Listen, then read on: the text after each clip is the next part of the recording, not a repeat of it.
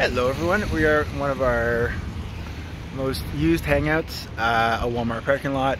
It's kind of gray and dreary and winter is definitely coming. It got pretty cold last night.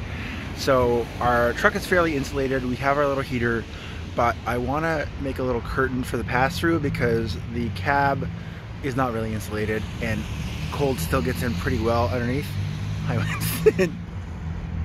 So we're going to make a quick no-build curtain rod to help keep some of the warmth in, and also for a bit of privacy. There is a door blocking my main entrance, but underneath the pass-through and my little storage area, I'd like to have another one just for privacy and as a warmth. So let's go find some stuff and yeah, make this happen.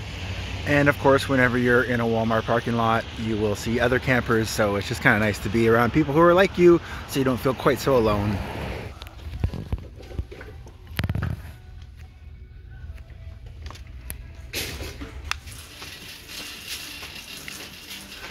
Alright, so this is what we want. We want this black pipe. Alright, this is what we want. Our gap is about 36 inches. They're coming preset lengths, but that's all we need. There's different thicknesses, but this doesn't have to hold 1,000,000 pounds. Just needs to hold up a curtain rod. So we're gonna grab this bad boy. So everything is color coded, depending on the size you want. We're gonna grab 2 of these 1/2 inch. Make sure to grab the ones with the open end, so one end can go on this, and the other is going to screw in to this guy. Okay, it is not raining, but we have what we need. I'm going to walk back. Walk to Home Depot, they said. It would be easier, they said. Okay, we are soaked to the bone, but we have our stuff. We're back at our truck. Alright, we've taken off our sodden clothes. Let's get this bad boy going. We don't have a dryer, but this will help. Alright, so here we go. We got the 36-inch one. You can get multiple lengths of it. But for us, our breezeway has a little gap. I think it's 30 inches. 32 inches ballpark. We're going to put in these little studs. It doesn't need to hold a ton of weight, as I said, but we just have a bit of overlap anyways. So they've got these little threaded ends, and all you do is just put the one end on. I might have to stop filming because I don't think I can film and do this at the same time. Okay, yeah. They just come on super easy. You screw them. Boom. And then you get your little ends. I would put these on first because you really don't know which, because they screw on, you don't know the orientation they're going to end up, but you can kind of make it work. However, boom, magic. And we're just going to do the same thing to the other side. And we're just going to do the same thing to the other side. Get on there. There we go.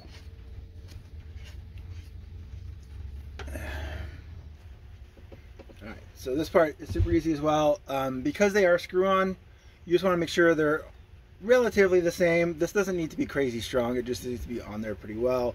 And then we're just going to place it and draw some marks for our screw holes.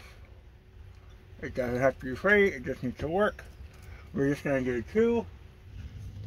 And this is really the only part you'll need a tool for. You can do it without, where's the joys of filming by yourself? And this really is the only part you'll need a tool for. I just tacked it up, but as long as the screw is bigger than the hole, it'll fit. This is not holding our weight, though likely because it's, if we did all 4, we could use this as a little whoosh, Ghostbuster style if we need to make a really stylish exit, but this is up for all intents and purposes as much as we need it. This is a curtain I got off Amazon. You can get any type you want, any size. I just punched in the measurements and this is roughly what I got. You don't have to mess with sewing or anything like that. And off camera, we're just going to install these bad boys.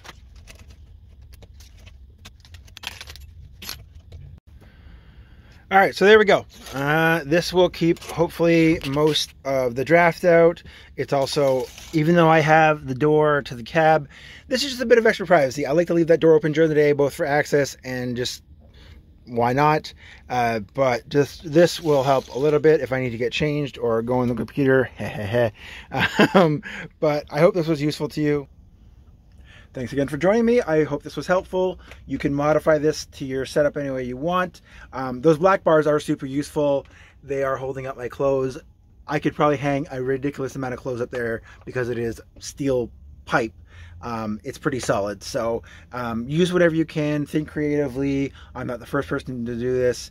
I won't be the last, but I'm sharing my knowledge and what works for me. So stay safe. If you're in Canada or you're living here in the winter, stay warm, and I'll see you next time.